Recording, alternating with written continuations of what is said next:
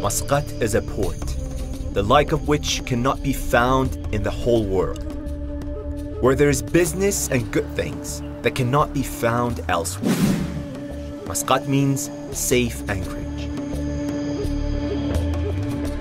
Muscat showcases the seamless blend of traditional culture with bustling modern capital. Old Muscat is like a small town where time decided to tick at a slower pace.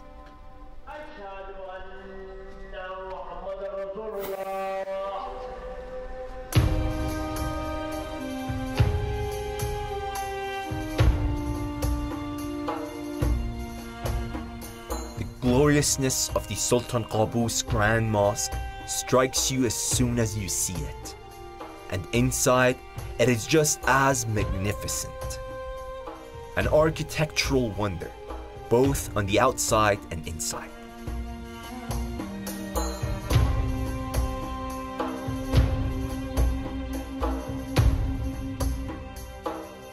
The major feature of the mosque is the main prayer hall, where a single Persian carpet of 4,343 square meters is laid out along with a crystal chandelier with gold-plated metalwork and 1,122 lights hanging from the highest point of the dome.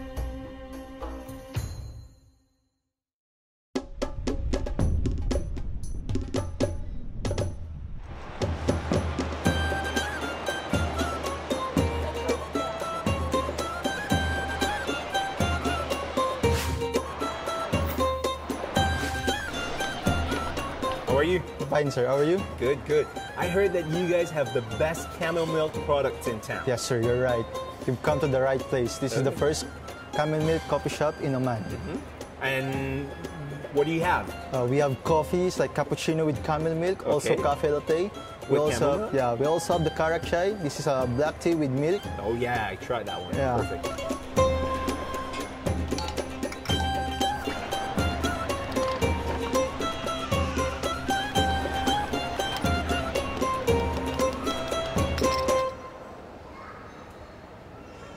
Wow, tasty.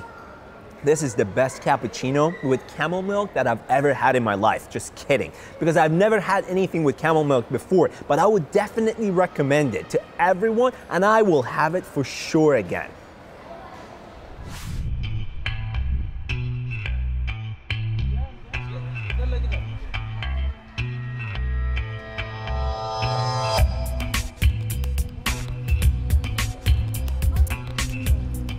This is an environmental project started by Avenues Mall to teach Omani children about the environment, our planet, food sources, organic farming, etc.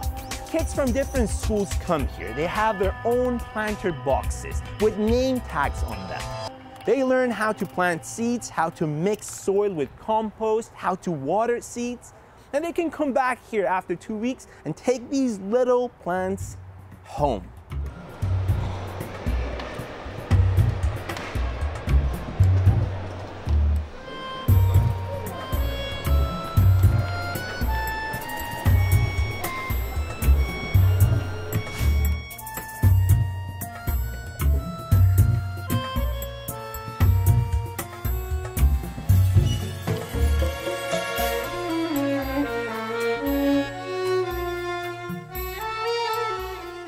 Story of aromatic incense doesn't end at the Matrah Souk.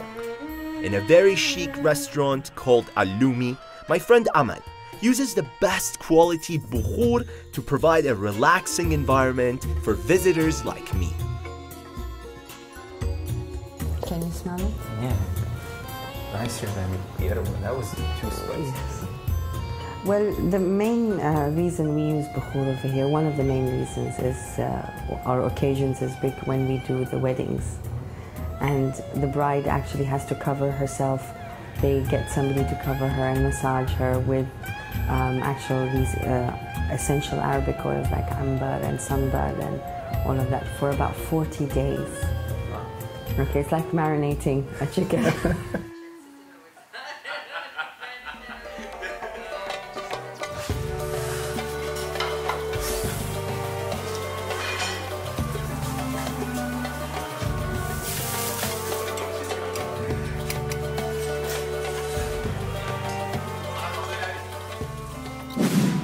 It's a beautiful environment. Yeah. I don't know if should I call it a restaurant or. Well, we're calling it our small Lumi village.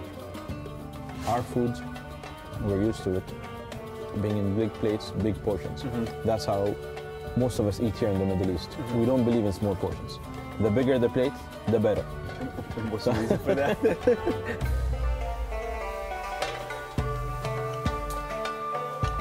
So this is the big dish that you were talking about. Well, it's a small one for today, but yes, this is this is for a small family.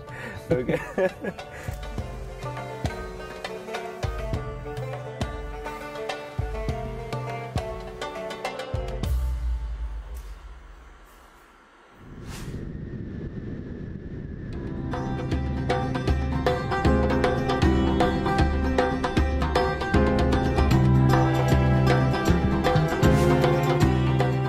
For many, Oman conjures up an image of dry, sandy, and inhospitable deserts.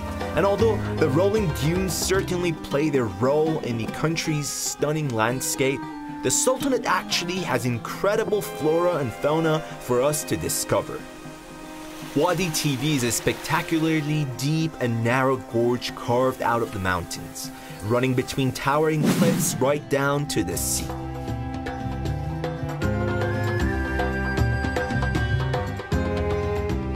With its string of emerald pools and thick plantations, Wadi TV almost rivals other wadis in beauty, especially in the spring, when the allotments turn a vivid green. Known as the Wadi of 9 villages, there are excellent walking opportunities through the small villages that line the road.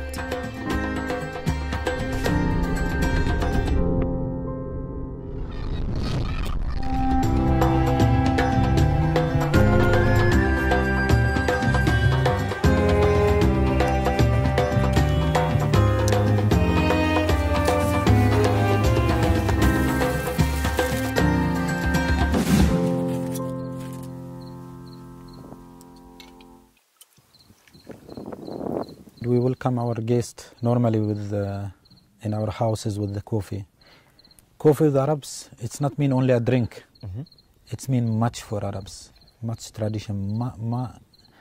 It's mean the welcoming of the guest. As much you are have the coffee, it's mean you like the place where and when it's enough, you can just shake your cups, and all the people they understand that you have enough coffee.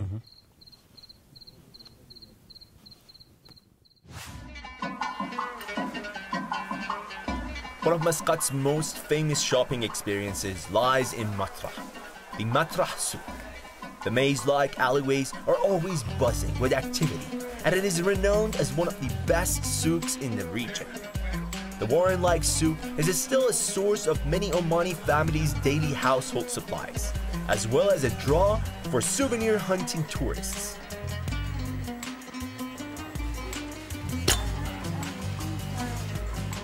Pretty sharp. This dagger was used back in the old days to fight against enemies and invaders. But today, the country has been in peace for many years. And this became a very important symbol for Oman and Omani people. It got printed on the Omani flag. This is how important this dagger is. And today, Omani men wearing this as part of their traditional outfit in very special events and ceremonies like weddings and maybe a National Day event. How does it look like?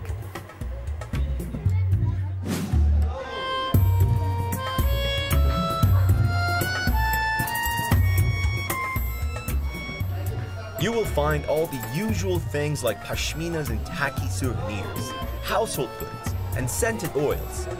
But you will also discover plenty of tiny shops stacked to the ceiling with dusty Omani silver and plenty of quality frankincense. So, what's the use of this one? This first small tree.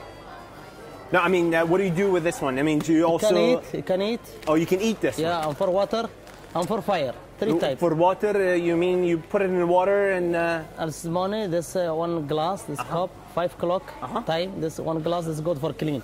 Different fragrances is like 5 type. Different smell. But why people have this bukhur and why do you have it? For clothes, clothes, for house. No bacteria come in house.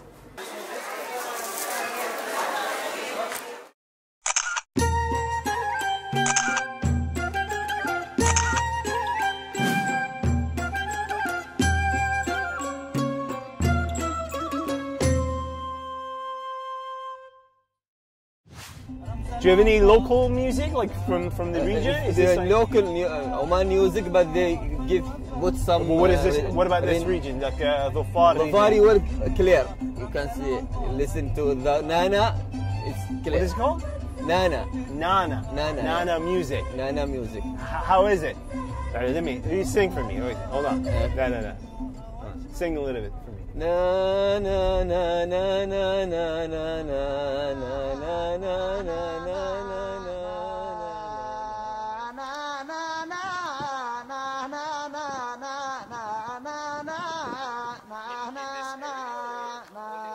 Oman is home to the frankincense tree, which grows only in Dhofar, part of Yemen and Somalia. For hundreds of years, frankincense was more valuable than gold, and Dhofar frankincense was said to be the finest and purest in the world. And how do you extract the frankincense from the tree? Actually, the professional people in some families, they make like a cut on the branch and wait for 10 to 2 weeks. After that, 10 days to 2 weeks. After that, you can see the sap coming out. Then they collect it.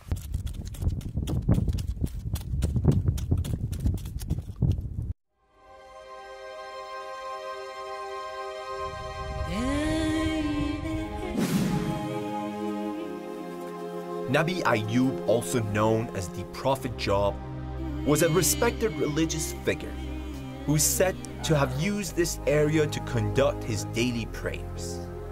He dedicated his life to God and was put to rest in the same spot.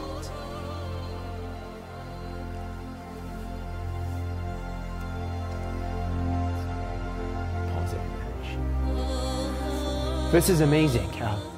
A prayer room, or maybe a small mosque back in the old days, right next to the tomb of Nabi Ayyub or Prophet Ayyub. I've never seen anything like this before, because the place has 2 qiblas, one towards Jerusalem and one towards Mecca. Yes, that's right. You know, that's back when the Prophet Muhammad asked their Muslim in beginning Islam to change their direction or their qibla. Qibla means direction. When the Muslims pray in Arabic. In Arabic, qibla it's direction. So they change their qibla or their direction to Mecca.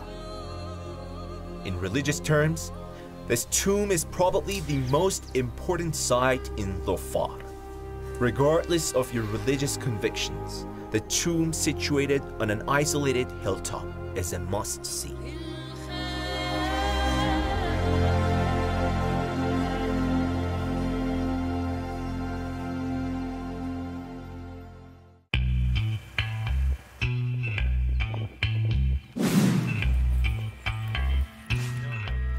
In one of the cities of Dhofar region, which is called Mirbat, you can visit Wadi Darbat, with lush green surroundings, surprising cool and pleasant atmosphere, of which you can relax and enjoy nature.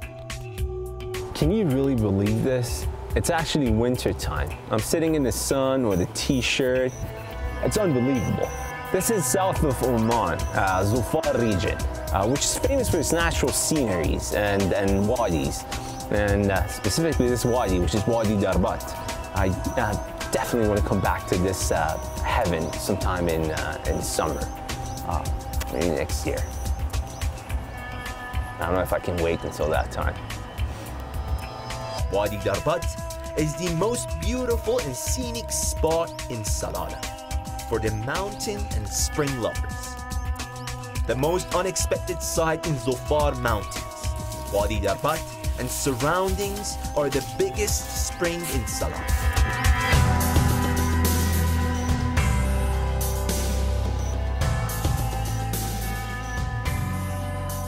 Oops. Looks like our friends are chilling here. I don't want to bother them. I want to get them angry, actually. So, I better go a different direction.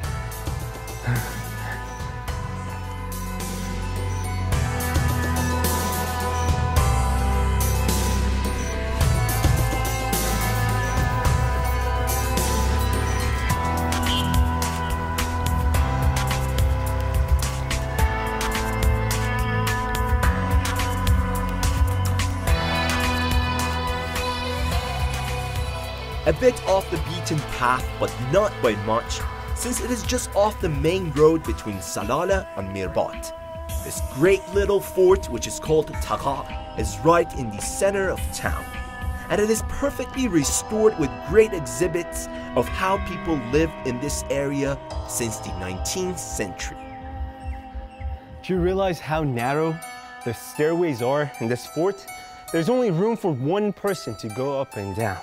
If I pause for a second, this camera guy is gonna run into me and fall up the stairs. But I don't wanna lose him for at least another couple of days.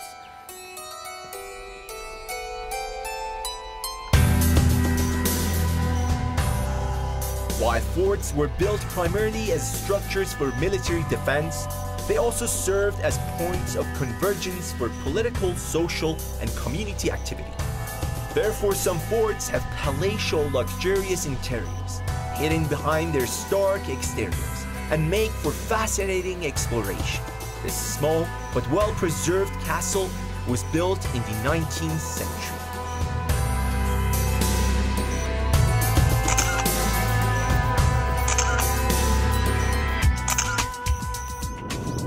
Oman is a story, maybe a folk tale of the famous 1001 Nights.